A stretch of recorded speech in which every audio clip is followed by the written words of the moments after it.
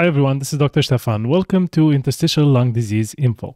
In this episode, I'd like to talk about a very rare condition, which is called Langerhans cell histiocytosis. And, well, the name is in the title, so hopefully that helps.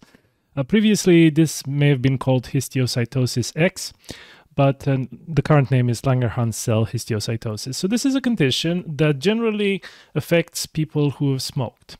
And it's classed as part of the interstitial lung diseases spectrum, because it does affect the tissue of the lung. So it's a condition in which there are these cells, Langerhans cells, right? These Langerhans cell histiocytes, which can accumulate in various organs. And we talk about pulmonary Langerhans cell histiocytosis, or LCH, when these cells accumulate in the airways. What it does, it leads to a cystic lung disease. What does this mean? It means that there is an accumulation of small little cavities that develop in the lungs over time in people who have this condition. So it can affect smokers in most situations, so about 95%. So most people actually who get diagnosed with LCH, or Langerhans cell histiocytosis, are smokers. It can include people who smoke cannabis as well, because that is sometimes considered the more rough type of smoking, let's just say. It is often generally limited to the lungs, but in some cases it can affect some other tissues of the body, such as bones, and it can lead to some lesions in certain bones, skin, or sometimes the pituitary gland. So this is a gland within the head, basically in the brain, that can control sometimes how we retain fluid in the body.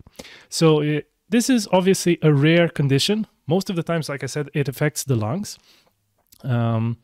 And it can occur in young people. So the peak age group would be maybe between the ages of 20 to 40. This is when it's diagnosed.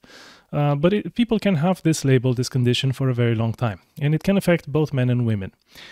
Now, these Langerhans cell histiocytes, so these are a type of cells that, if you would read a pathology report, from a biopsy, for example, they may be stained with some cell markers. Now, these cell markers are usually called CD1A and CD207. Now, this is not that important to remember. I think if you're a patient or, just a carer of someone who has Langerhans cell histiocytosis, but it's just something that can be relevant to your doctors when they are diagnosing these conditions. Now, it's very unclear how smoking leads to the development of this condition and how these cells basically proliferate, so multiply and accumulate in the lung. So it's not entirely clear how this happens, but basically they tend to pool together around the little bronchioles, or the little tubes that lead down into the lungs carrying air. And it causes a type of granuloma. This is a type of inflammation in which basically the cells coalesce in little pockets, let's just say. And as they progress, as these lesions progress, these granulomatous lesions progress, it can lead to the destruction of the little walls in the tubes that carry the air to the lungs, which can lead to a dilatation or an opening up of the inner structure of that airway. So they can just build into little cysts. These are just like cavities, small little cavities. And over time, these can fibrose, they can become scarred, or they can enlarge. Several cysts from adjoining airways can pull together and create this type of picture that we see on a CT scan of lung cysts, or little lung cavities distributed throughout the lungs. Now, of course, there are clinical features to this condition, which are unfortunately non-specific, so it's very hard to say with certainty that someone has Langerhans cell histiocytosis just based on symptoms, because as in most respiratory conditions, people may get some breathlessness, some cough, which can be progressive as the condition worsens. Now, occasionally, some people who have this condition can develop collapsed lungs if a cyst, a small cavity in the lung, reaches the pleural surface. So that's the outer lining of the lungs, because the lungs are not tethered to the chest wall. So basically the lungs themselves just have a membrane around them, and on the outer side of the lung there is another membrane, and these two membranes have a little bit of fluid in between them, and they just stick together that way, and this is how the lungs move within the chest cavity. So it's the same principle as if you've got a little bag, a plastic bag, and there's a little bit of fluid inside, and it's very hard to open up because the fluid tension just keeps the two membranes together. This is what happens in the pleura. So you can get sometimes collapsed lung in cases where Langerhans cell histiocytosis is present as these cysts reach the pleural surface. So it's not often that this happens, but it can happen. So it's something that patients should be aware of. And once a collapsed lung has happened, it may happen again, so it can recur. There may be some other features in some patients. So people may feel a little bit unwell. They may have just generalized malaise.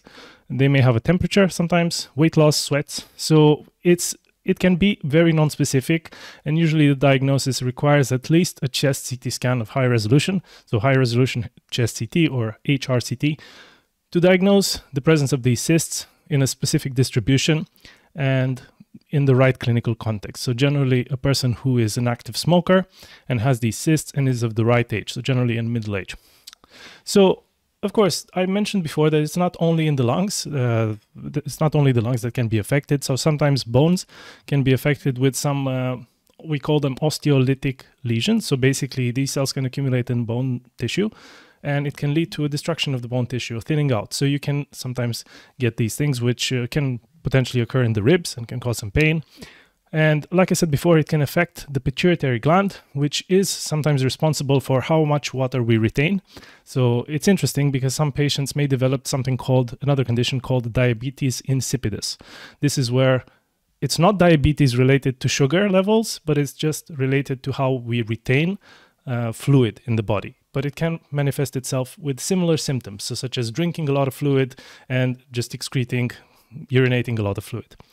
And sometimes there can be some skin lesions, but most of the time it's a condition that's reserved for the lungs. It affects the lungs. Now, what happens when your doctor does a workup for Langerhans cell histiocytosis?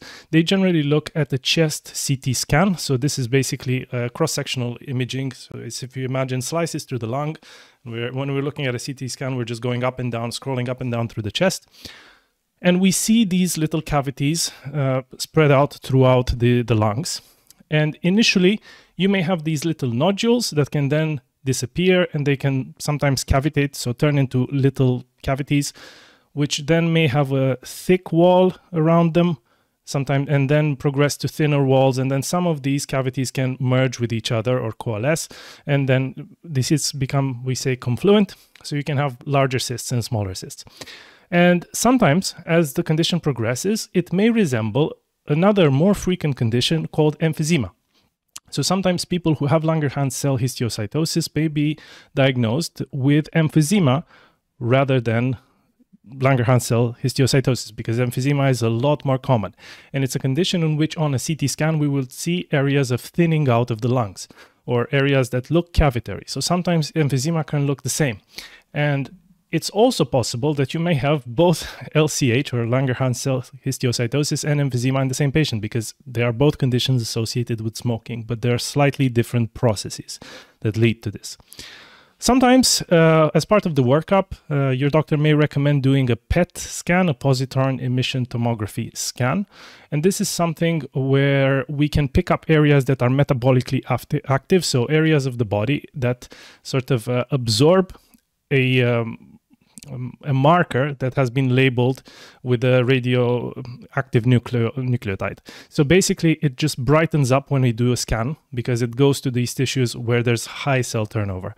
So sometimes that can help us figure out whether there is fixation of this marker in the lungs or in other areas of the body, like I mentioned before, where we're looking for other places that may be affected, such as the skin, the bones, etc. So this can be interesting. So there are a lot of differential diagnoses when we see these cysts. So like I was mentioning before, it could just be a case of emphysema that looks like Langerhans histiocytosis. So this is basically other conditions can look the same. This is what I'm trying to say here. There is another condition called Sjogren's disease, which is an autoimmune condition, and it can also present with these cystic lesions within the lungs, and then maybe some other things. Now, usually when we make the diagnosis, it can be done just on CT scan in the majority of cases, because doing lung biopsies and taking samples of the lung is actually becoming rarer and rarer these days, because there is always a risk of complications. Now, generally, there are some radiological features such as these cysts that have a specific distribution. They may spare the bases of the lungs, so the cysts may not be there. So there could be a lot of things that may make us wonder whether this looks like Langerhans cell histiocytosis. And basically, the radiologist would advise the clinician, the pulmonologist, the respiratory doctor, whether it looks like this potential condition, whether the clinical context fits. Now, generally, what the good news is regarding this condition is that basically probably half the patients or more can improve if they quit smoking. So it's a smoking associated interstitial lung disease, if we could call it that.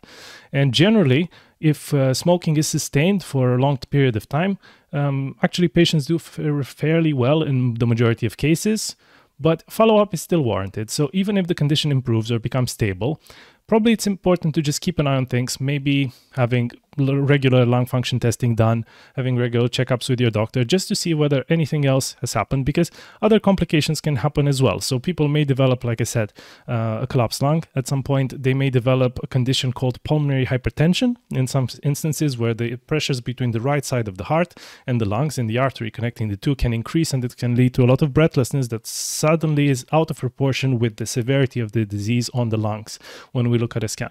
So your doctor will look at all these things and try to monitor and give you the best solutions in your case. Now, hopefully this was helpful. Just to let you know that obviously I didn't mention there are some potential treatments that can be considered because it's an accumulation of these cells. Sometimes chemotherapy can be considered. Now, Langerhans cell histiocytosis is not generally considered a form of cancer. So I hope this reassures some of the people who are wondering about that.